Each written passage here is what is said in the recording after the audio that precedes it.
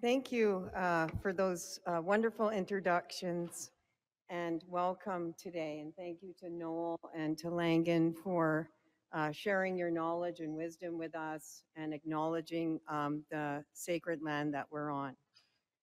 It's a pleasure for me to introduce Dr. David Renz, our keynote speaker today. I first came to know David in 2002 when I was a PhD student at the University of Victoria in the School of Public Administration, and I was working with Professor Vic Murray on a nonprofit and voluntary sector research project. And this project was on the adoption, the extent to which nonprofit and voluntary sector organizations had adopted computers, the internet, and software that the government of Canada had made available to them. That they were a bit concerned about a decline in volunteerism and wanted to make tools available to recruit a new supply of volunteers. And as we were putting the finishing touches on our research, Vic proposed to me that there was a really great conference that we really needed to attend and share and discuss our work. And this conference was the conference of the Association for Nonprofit Organizations, or Research in Nonprofit Organizations and Voluntary Action, known as ARNOVA. And now, David probably doesn't remember meeting me at this conference, but I remember meeting David and other members of ARNOVA, who I recall I was very impressed with. I was very impressed with the quality of the research and the discourse around nonprofit and voluntary scholarship, but also the community that was built around it of scholars and people who are not only interested in scholarship, but where scholarship was emerging from, and that was from the ground and community. And having known David over the years, I've come to appreciate his passion for nonprofit and voluntary sector research, but also his expertise and his mentorship and development of both community and scholars in the field. And I'm so happy that he's able to share some of that knowledge with us today. Just his bio is in your packets, but I'll just draw highlights to a few things. He is the Beth K. Smith Missouri Chair in Nonprofit Leadership and Director of the Midwest Center for Nonprofit Leadership, an Education, Research, and Outreach Center of the Block School of Management at the University of Missouri, Kansas City. The mission of the Midwest Center, which I've attended through many events there, is really high quality, community-oriented education, applied research, and problem solving. And through his work over the last 25 or so years at the Midwest Center, he's really developed an engaged and vibrant community of practice that benefits both the university and the community. In addition to all of the accomplishments in his bio, he is the 2017 recipient of ARNOVA's Distinguished Achievement and Leadership in Nonprofit and Voluntary Action Research Award that recognizes outstanding achievements in the field of nonprofit and voluntary action research and significant leadership achievements in the advancement and promotion of research over an extended period of time. David is no stranger to the cold. He grew up in Minnesota, where he earned his PhD in organization theory and design at the University of Minnesota. So let's give him a warm prairie welcome and thank him for being here today.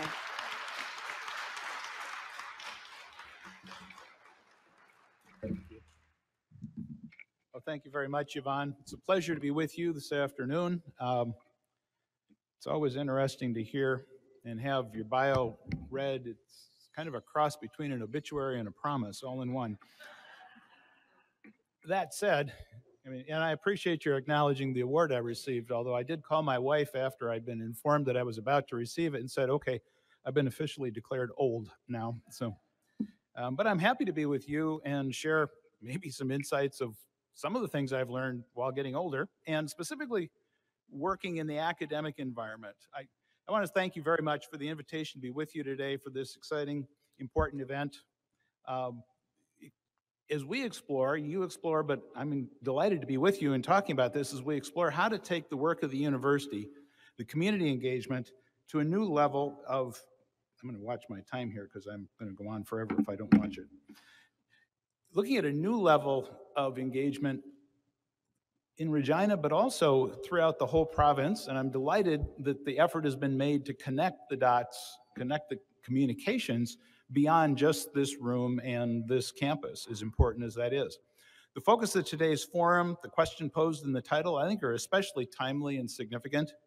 And it's a pleasure to talk with you about your thoughts, and that's why we have multiple structures for engagement and interaction as we go through the session. We want to think about how your thoughts and experiences can be leveraged to achieve even greater impact and value for communities, citizens, and for our universities as we look ahead from this point. When it comes to working with universities and communities, I have a fair amount of experience, and from multiple perspectives. I am, as you know, a university faculty member. As you heard, I direct a university-based nonprofit center. I'm proud that we've actually been acknowledged as one of the most actively engaged community-based centers in the country and to some extent beyond. I'm proud of those connections between community and the academy. Maybe part of what's helped that is that I also do have experience as a senior government official in the US, several years as an executive in a state government regulatory agency, and several years as the executive director of a metropolitan regional planning and development agency for a region of about 2 million people, the Minneapolis-St. Paul area. And I also have some research that's relevant as well. Actually, early in my career, I invested a lot of time in studying community advocacy and protest movements and how they tried to make change and have impact in communities and how they linked with or fought against, depending on how it went, established organizations and community leaders to achieve success. All those experiences contribute to a perspective that I think helps me effectively lead a center and a university program, a center that in some ways is like your VSSN. Every one of these is a little different and should be, but our focus is very much to facilitate and bridge boundaries, to get the academic practice worlds, those of us who live in those worlds, and of course none of us lives in one of those places. We all have shared identities, places, and so on. And so it's interesting when we sometimes get so caught up or engaged or maybe even sometimes trapped in one setting that we forget about the other hats and opportunities. But as we work together, we can build the capacity and well-being of our communities and citizens. Our tagline at the Midwest Center is actually building healthier communities through nonprofit leadership. That's not to the exclusion of government, but it is in fact recognizing the distinct role of the voluntary and nonprofit sector. I moved to Kansas City, it's a metropolitan region in the very middle of the US, about 25 years ago to develop this center. As I mentioned, we have a strong reputation for community engagement. I'm pleased to share some of the things that we've learned and that we've worked on as I go through my presentation today. But please know that I am sharing these as some examples of things that made sense for us in our community, working with our colleagues. They may be of use to you, but I will tell you right now, one of the phrases that many of my academic colleagues use that I greatly dislike is the phrase best practices. Until we understand the context, the challenges, the life stages and needs of the communities and constituents we work with, we have no legitimate basis to say something is or isn't best. That's not to say there aren't better and worse things to do. And frankly, if you're a nonprofit agency, we're in favor of you having enough money that you stay alive. Survival's a good goal. Just shouldn't be the only one. So I'm hoping that this discussion today, the structure that Yvonne and the network has set up, will in fact be of value to your communities as you think about where are you today and where are you going. Our ideal, of course, is that this is a vehicle for dialogue that informs the ways that you can collectively work together and engage many more folks than are even in this room as you engage in what Yvonne referred to earlier as a community of practice to enhance the success of everyone in these relationships. And when we talk about the theme for today, realizing our potential for universities to contribute to community success, I'm thinking about how we can increase the frequency, the scope, the impact of engagement And frankly, I want to encourage you to think regularly about this as a relationship with all of the dimensions of complexity, but also the reciprocity and interaction that occurs in that relationship. I'm occasionally embarrassed. I don't believe this is a problem here, but I'm occasionally embarrassed with some of my colleagues in US universities that the only time the university arrives in a neighborhood or a community is when they're the subject of some study. And I have to tell you honestly, I won't identify the institution by name. I once went to St. Louis, another city in the middle of the US, to do a workshop on nonprofit agency boards. And somebody told me they were glad I came for something other than studying them. At the university down the road only showed up when it was time to get respondents for a survey or subjects for a study. And, I'll say candidly, that's the kind of relationship that we need to get beyond. I'm delighted to say everything I've learned about what's going on here and what you aspire to see moving ahead will move well beyond that.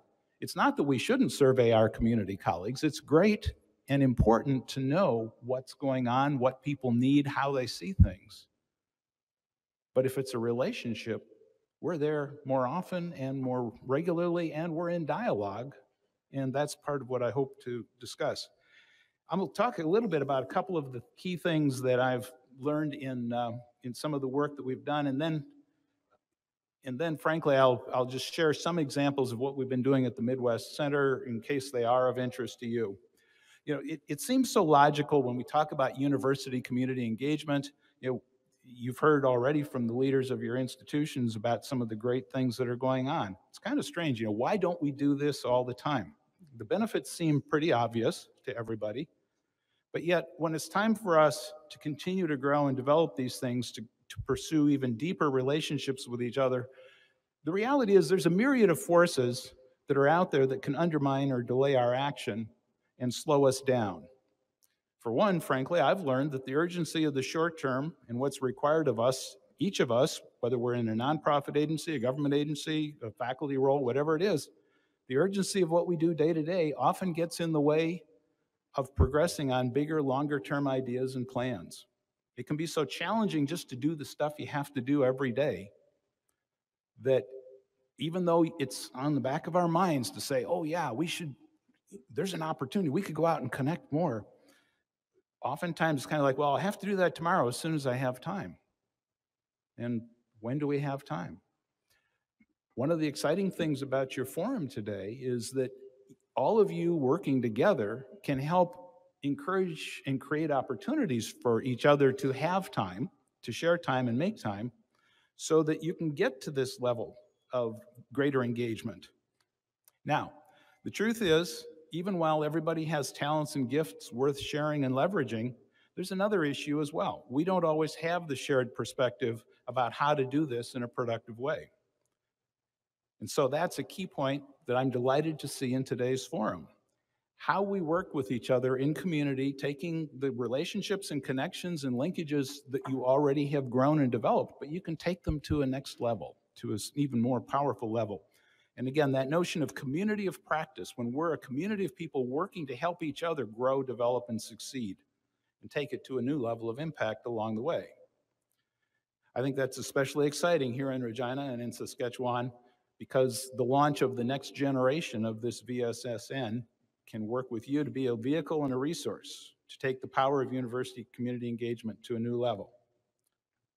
This is not new for you, of course. You're not starting at ground zero. I look around the room, I see the exhibits, I know from the backgrounds and the bios of our collaborators in this forum, there's a lot of wonderful work underway. And the reality is you're coming together as a community to share your understanding of what you've done. And I think that's part of the real opportunity.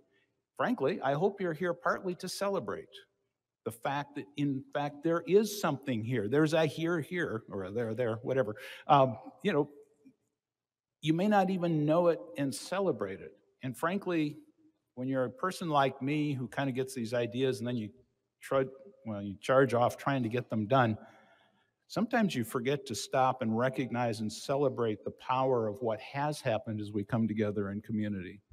And I encourage you to do that today, to celebrate with each other even what's happening now while talking about the possibilities for the future. I commend you for investing your time in the forum. So the people who are here today are from multiple institutions, multiple roles, different disciplines and fields of practice. Everybody here understands that there's so much more that can be done when we work together across boundaries to capitalize on our diversity, all kinds of diversity, to share our talents and leverage our experiences. But engagement means that we're connecting, bridging, and developing relationships that cross boundaries that, quite honestly, I find often resist being crossed. In fact, those boundaries tend to be even tougher to get across in times of financial tightness, when we've got more work to do than ever. You just don't have the chance to sit back and say, how could we be more strategic? How could we leverage these things? The cliche in some of our work is that the urgent always drives out the important. And one of the things that we want to think about is, okay, let's collectively grow a discipline to keep connected and think about where and how we can actually go. Some of the forces that work against us are just the natural conditions of life, but frankly, some of it is the real power and leverage comes of the diversity that's here. But the more you work with increasingly diverse environments, the more difficult it can be. And so that's where we need to set the foundation and understand, work from shared principles on the way to actually leveraging these forces. In fact, I sometimes like to use the metaphor of Aikido. And when I'm working with groups in small workshops, I usually find out if there are any Aikido masters in the group. It's a martial art, mostly defense-oriented, but it's a martial art. I don't know if anybody here is an Aikido master or not. The truth is, Aikido is a wonderful thing as a metaphor, and I know nothing better about it than that. That said, core principles of Aikido that I think are really important for us in our institutions at this time in our evolution, probably was always real, but is the Aikido master leverages the forces that are in play, first to help keep them from hurting or damaging them, which is why this is an art of self-defense, but then to the extent you can, actually leveraging those forces to move in directions and achieve things that you want. And so the core principles of Aikido, this martial art, I think are actually relevant for us as we work across boundaries in our community. The principle of embracing those forces, but being flexible. The metaphor in a literal sense for a Western guy like me is, all right, there's a force coming at me, they're trying to get me, so I'm going to take it, I'm tough, I'm going to put up with that. The Aikido master, Aikido, if you've seen it, actually looks like a dance because the flow is so smooth.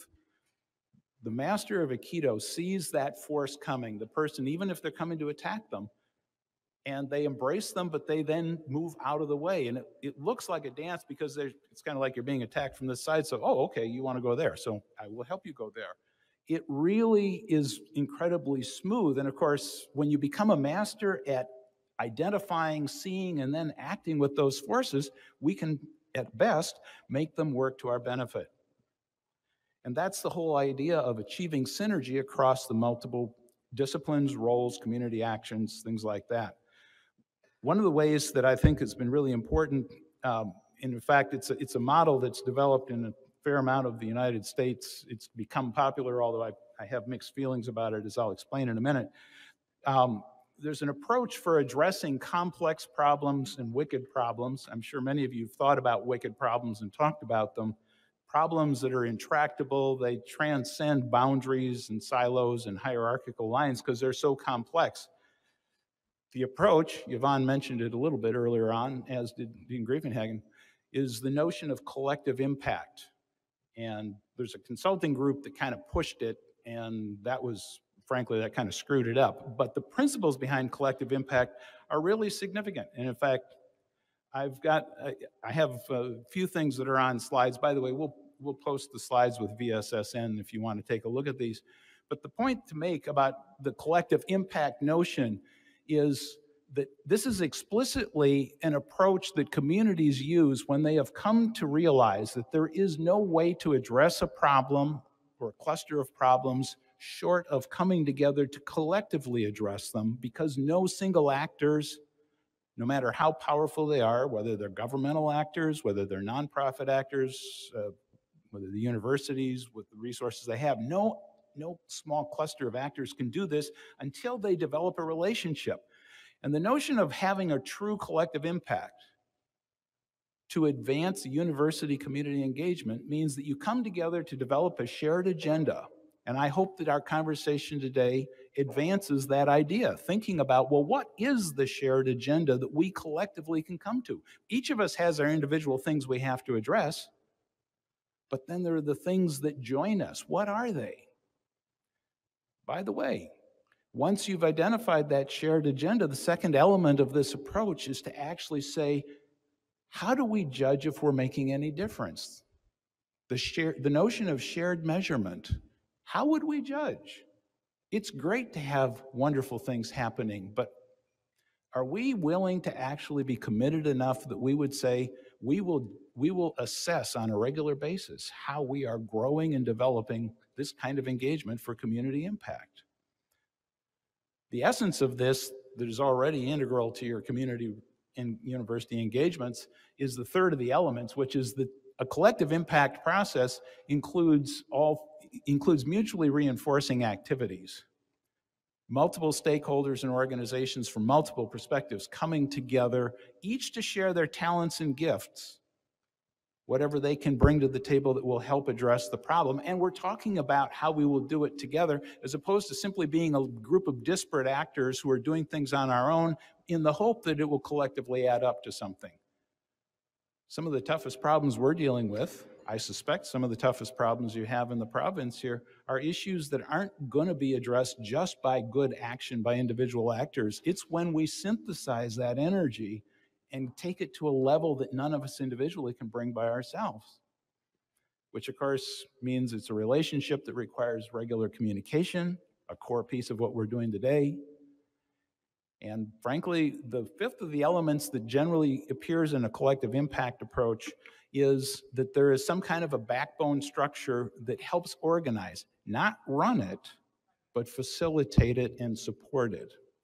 And to me, the VSSN network is essentially that kind of a notion. You know, it's not about running it, but it is about facilitating, hosting it. I mean, candidly, just like today's forum, inviting people to come together to say, what are we working on? What do we care about? Where could we best connect and energize ourselves?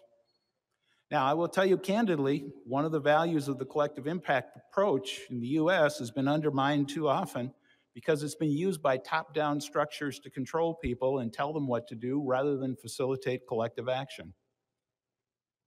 You've got a potential to do that in a completely different way. The lack of legitimacy that collective impact has earned in some parts of my country come from disrespected grassroots community values, principles, and legitimacy. But it doesn't have to be so. This is like all tools. The question is it being used well? Is it being used in a way that it can enhance, building on the conditions and context of the communities we're serving, and staying true or even surfacing and amplifying and making it clear what are the principles and values that collectively guide and inform what we do when we come together. So today, as we're doing this, you're coming together as a community, and we have this dialogue here.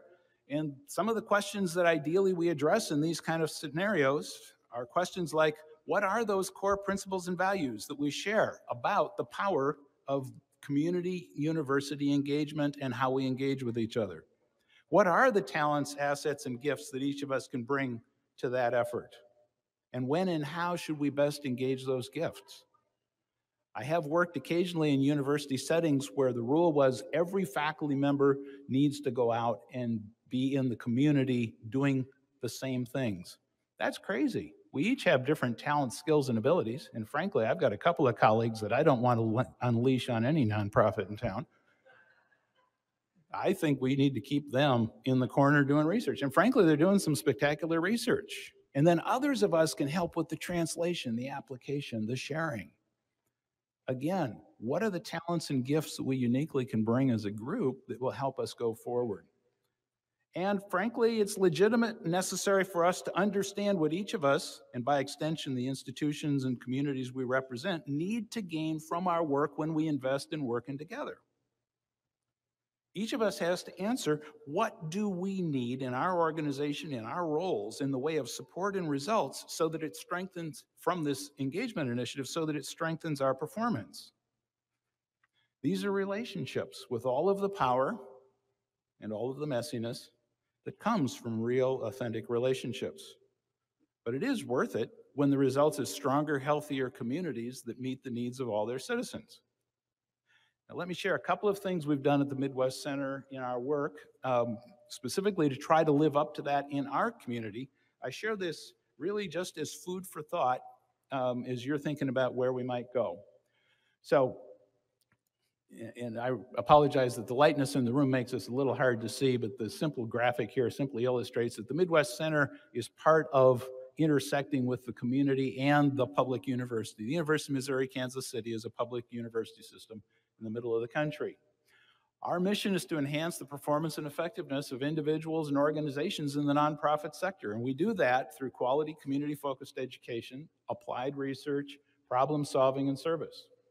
Our ideal is that we engage the resource and talents of, by the way, this has actually been our founding statement since I got there. I didn't found the center, but the guy who created it then went and worked for a foundation and got rich, and I came in and kind of picked up the story and had a chance to actually paint on a fairly blank portfolio. But our focus from the beginning, the center engages the resources and talents of the university and the nonprofit sector to address the challenges and issues facing our communities so its members are better prepared to serve. So our vision is that we're a center for learning, we're a center for education, inquiry, and dialogue, and we're a center to support, and by the way, I think this is increasingly critical, we're a center for renewal of people and organizations working in community. Because there are times when this stuff gets really hard and we need to pull away a little bit and just support each other as we're doing this hard work. So we work on growing community capacity. We work on strengthening governance and the effectiveness of boards. I work a lot with nonprofit and governing boards. We work on improving nonprofit and agency accountability and effectiveness. We're doing a lot of development work trying to help people figure out how do we do this well and respectfully in ways that enhance our potential to have an impact for the future in the community. And a lot of that includes facilitating service integration and collaboration so that actors in the community can work together better. So we do education and training. We produce informational reports. We do some online webinars, not as many as we should, frankly, but we do some of those. We do non-credit public workshops. We do graduate level courses that actually have half graduate students and half community members sitting in on the classes. I will tell you candidly that those classes are the ones that nonprofit leaders most want. What's the single most popular topic? You know what it is, it's fundraising. We have 9 fundraising classes. I mean, they have different facets of fundraising. One's on grant writing, one's on major gift solicitation. I mean, all those kinds of things. But part of the connection there, similar to what some of you are doing as well, is, we've got seats for both folks, both groups to come together, and they learn. We have certificate programs. We do facilitate and support service learning, just as many of you in this room have been doing. Of course, we do have conventional degrees for those who are most serious about it. We also do research, and our goal is sometimes to develop new knowledge. But I'll tell you candidly, one of the critical things that we have been most appreciated for, at least that's what they tell me, is that we understand the research so that we can help people in the practice community make sense of what's going on. We can help them apply it. Now, this is going to astonish most of you, but it turns out that several of my academic colleagues who are incredibly bright write in ways that nobody can make sense of what they're saying unless they were right there in the writing process with them. I'm a translator. There are things we do to translate because good research is one kind of thing, and then explaining and helping people put it together and interpret it and figure out what might I do with it, That's where the Midwest Center comes in, and we're able to leverage some great stuff that our other faculty colleagues do, but we become a host and a vehicle for connecting the dots. And we try to do that with consultants and academics. We do it at times just in the community. There are many different ways to do that. So we're sometimes translating. We're always trying to facilitate engagement, but it's two-way engagement. Our engagement approach is, yes, let's take the best of research and theory out and share it with practice communities so that people can manage, lead, and perform more effectively. Equally important is let's find the best, most effective, and inventive entrepreneurial kinds of thinking and strategies that are out there and bring them into our classrooms and our research. And host exchanges so people, we bring the folks doing that work in the community into the classrooms. We take our students, just as many of you do, we take our students out. Well, I shouldn't say we take them out. They go out. And I have the privilege of working largely with graduate students who are mostly employed in the community already, so we have those linkages as well. We also focus on, it's not moving now. We also focus on the idea of doing a few projects that we call community facilitation projects, because one of the things that we're able to do is to be a neutral party in facilitating complex and somewhat contentious discussions in community at times. And so when we have folks, and it might be as narrow as a couple of organizations that are thinking about merging or something like that, or it may be that, in fact, it's going to be, well, frankly, lately we've been helping these complex collective initiatives figure out who actually is out there doing what. We just recently finished a community mapping initiative where we're mapping who are all the organizations that say they're working on the issue of childhood obesity, which is a real problem in our region. And what are they doing? They don't know who, they all know some of the other folks in the game, but who else is in that network? Who else is making an impact in that regard? So what does that mean for VSSN? That's what you're here to talk about today. And I'm not going to tell you that I think there's something you should or shouldn't be doing. It's got to make sense here.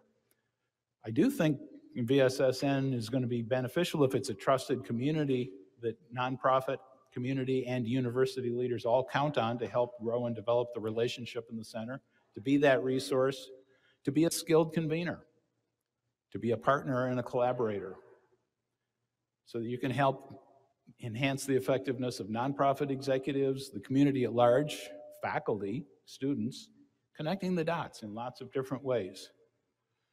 So I'm going to go to this last slide and conclude with this.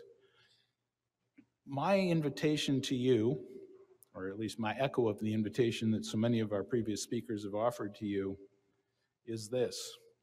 How might you start, not from scratch, because you're not starting from scratch, but how might you take this to the next level up? Is there a role in convening, in educating, engaging, listening? There's always a role for listening. Experimenting. Sometimes it's even just creating a space, a social space where folks can come together as you have today to support each other, to share, to celebrate, help people evaluate and learn. And to go back to the celebration point and conclude with that, one of the things I do is teach transformational change leadership. And one of the things that's so critical in broad scale transformational change is to identify and celebrate the small wins. Because this is hard work. The important things we're dealing with, some of the things I understand you're dealing with in this community, but we have similar analogous challenges and issues in our part of the world as well. It doesn't happen fast. So let's help each other sustain and enhance the motivation, encourage, and celebrate, because one of the things we know in change leadership is that it's acknowledging the small wins and knowing why and what it is about them that really makes it worth staying in the game. That's so powerful. You're all here because in some respect, you each have some piece of a small win story to share. And I don't mean to be pejorative. Maybe some of you got some huge wins too, but I just find in most of my work, it's hard to find a lot of huge wins because these are complex problems. Otherwise, we wouldn't be messing with them. And no disrespect to my for-profit business colleagues, we like to connect the dots with them as well. But the truth is, people go into business to make a profit when the market exchange works. Civil society, the voluntary sector, why are we here? We're here to address conditions where the market, the free market, the political systems, they leave some holes. Holes that can't be addressed except when we come together and bridge across those boundaries. I know you're doing it. The opportunity and or the challenge is, what's the next stage for you? I can't wait to see. And you're all here today to talk about it. Thank you very much.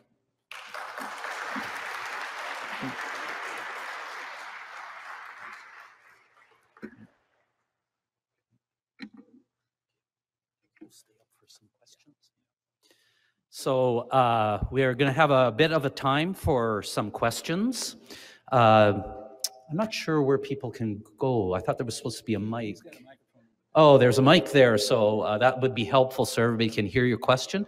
Just a reminder to make sure your questions are questions and not another keynote address, please. All right? So anybody would like to ask? We're ready.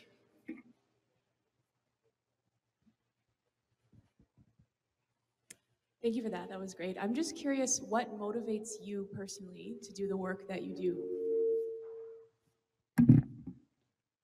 Well, obviously it wasn't to get rich. I warned my spouse early on in life that for whatever reason I have this screwed up, as you heard, my doctorate's in organization theory and design. I love understanding organizations. But what's really fascinating is how you end up with organizations clustering together in networks and other things to achieve even greater impact for a community. And for whatever reason, I'm just wired weird or something, because that's what excites me. And then, like all of us, it's fun to come into something where your insights and knowledge that you've developed actually seem to be valued and somehow make a difference once in a while. And I will tell you candidly, I need small wins like everybody else does. But, when you're for those of you who are faculty members, you love it when you're in a classroom and you see a student and it's kind of like, whoa, that's how that works. Or that's how that could work. And, some people get excited about that. Some people maybe don't care. But for me, that's exciting. And I love it when folks see the possibilities when we come together and I can facilitate. Our role, by the way, I didn't say this in the speech, but it's part of that convening and facilitating. I consider our role very much analogous to the chemistry concept of a catalyst. If we do our job best, we come in and facilitate a reaction that yields a new result, but there's no residue of us left in it, because then that's us accidentally interfering with the system and the community that we should not be messing with. We should just be helping them. And I find that exciting. And for those of you who have psychology or social work background, maybe you can help me figure out what else is wrong with me, but that kind of keeps me in the game.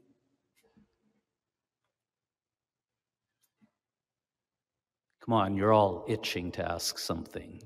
They're afraid of another long answer.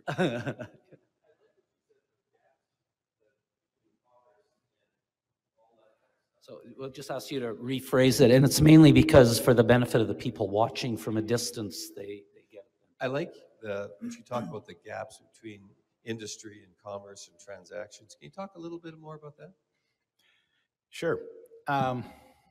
In a sense, I almost regret having to give credit because I love to make fun of economists, but the core of what I'm talking about is economists and how they describe things. And in general, it's not the only reason nonprofits emerge, but nonprofits emerge when, and frankly, we tend to have an ethic very strong in the US. I wouldn't presume to speak about Canada, but there's an ethic that when a business can come in and through free market exchange make money, you can do it, and as long as it's not unethical or inappropriate or abusive, then government shouldn't get in the way and nonprofits don't belong there. So the economist label, which isn't meant to be pejorative, it's meant to be descriptive, is market failure occurs when the economic transaction somehow doesn't work. And the illustration I was using just the other day with a group was we have food banks in our community who distribute food. And in a sense, you could say, well, they're competing with there's a grocery chain called Hen House. So they're competing with Hen House to sell food. But of course, they're not competing because the people who can afford to go to Hen House do. The people who can't don't get food unless there's some way to intervene.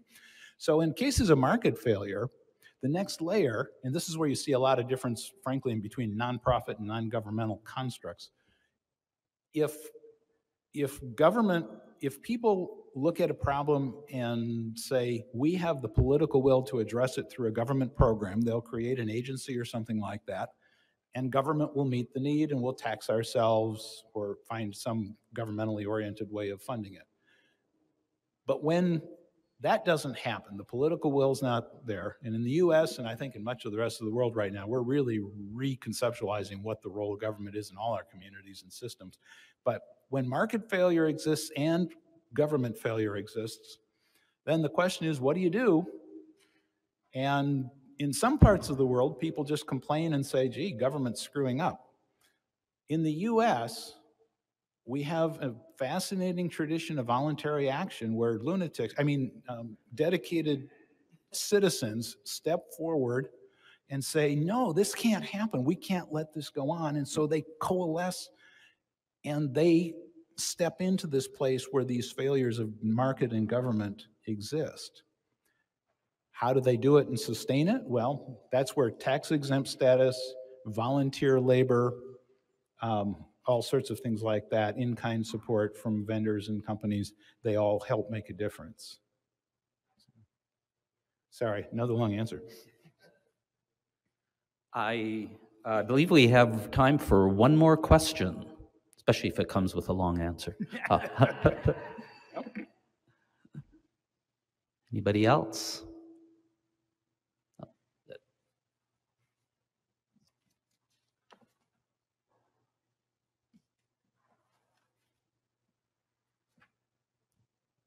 Thanks.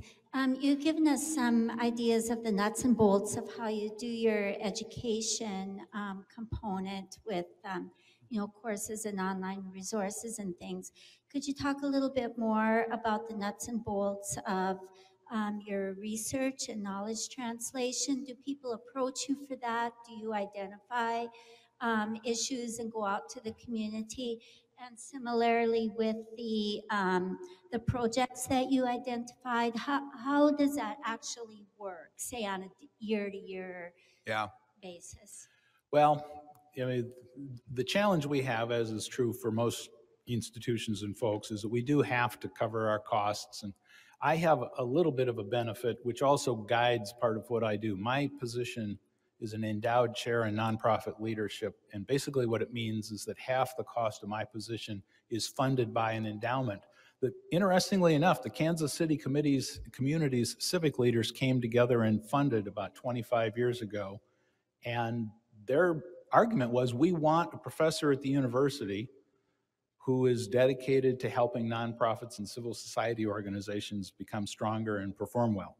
So they couldn't find anybody good. They hired me instead, and I started doing this work.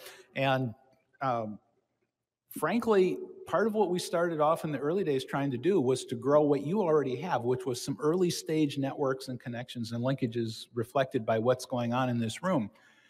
But trying to help people see how we could add value and just keep telling people what the principles were and working through it and trying to then leverage it in other settings. If we do a project some of the things we do is like consulting, but our goal is not to grow as a consultant, to grow a client who will be dependent on us forever. Our goal as a client, as a consultant, is to build the capacity so that organization doesn't have to come back to us. They've now learned from us, and we've built the capacity into the organization to keep doing those things.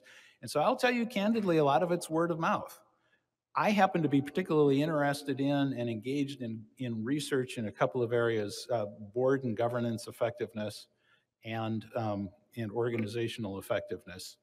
And so I have done, my academic part of my work requires me to publish, but I will say part of what I've done with my time is in those two subject areas, I regularly work with magazines, and frankly, I had to kind of start trying to reach out and see if they were interested in talking with me, but we work with magazines that are not they're not the scholarly journals for the academic stuff. I have to do that for you'll excuse the phrase, but my academic brownie points, because I am a tenured professor. But I have diverted some of my time, and I've had the latitude to do that because of the center work, to write articles that are not the new research. They're about the application. They're about the processing and, frankly, synthesizing it.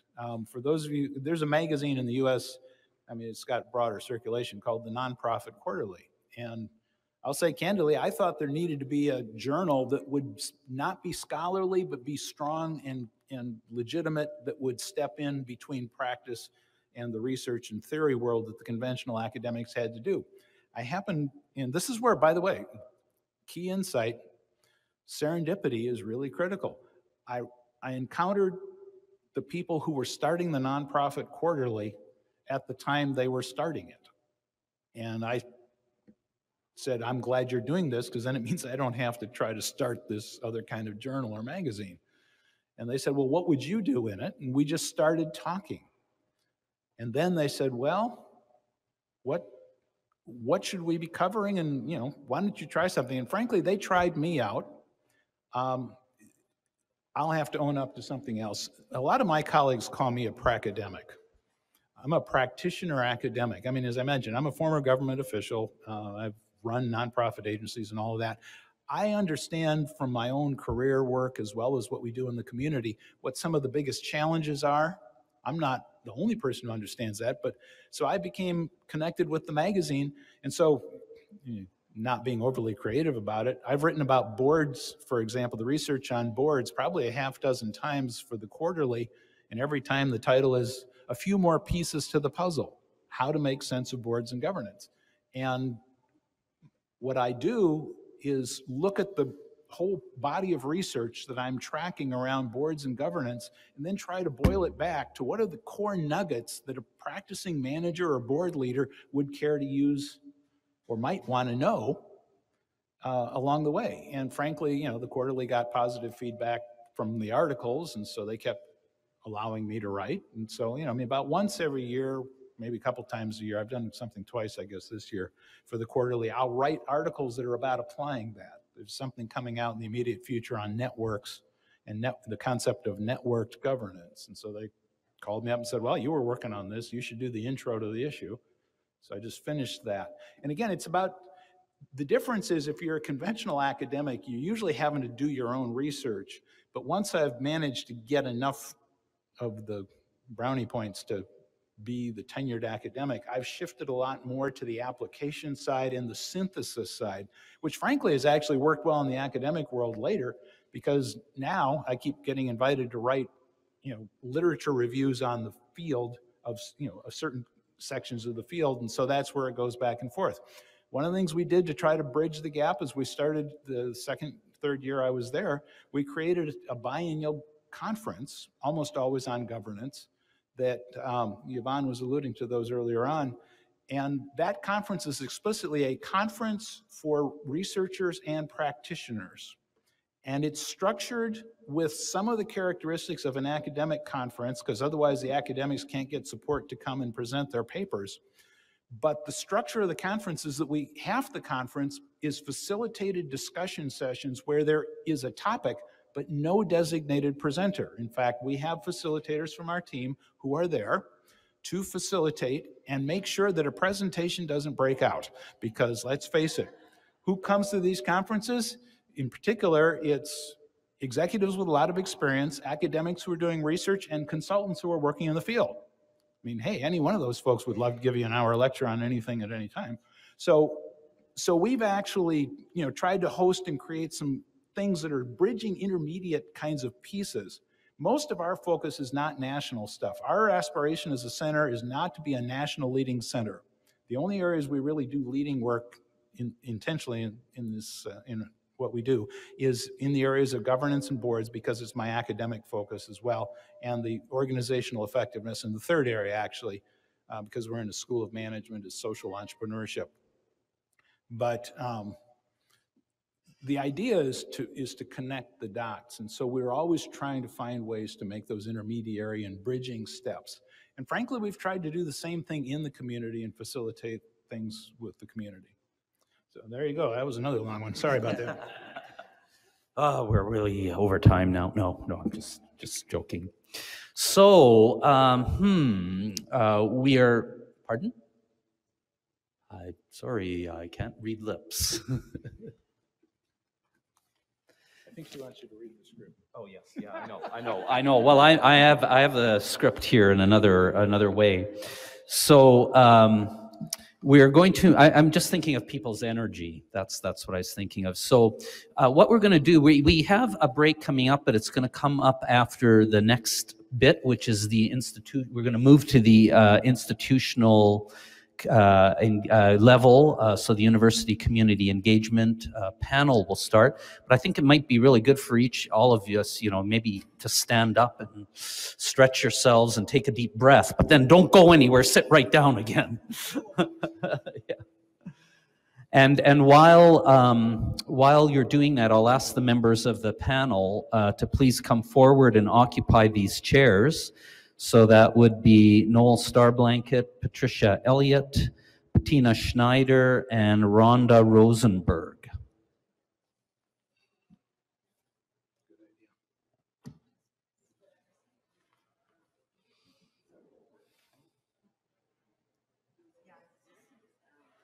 I had this here.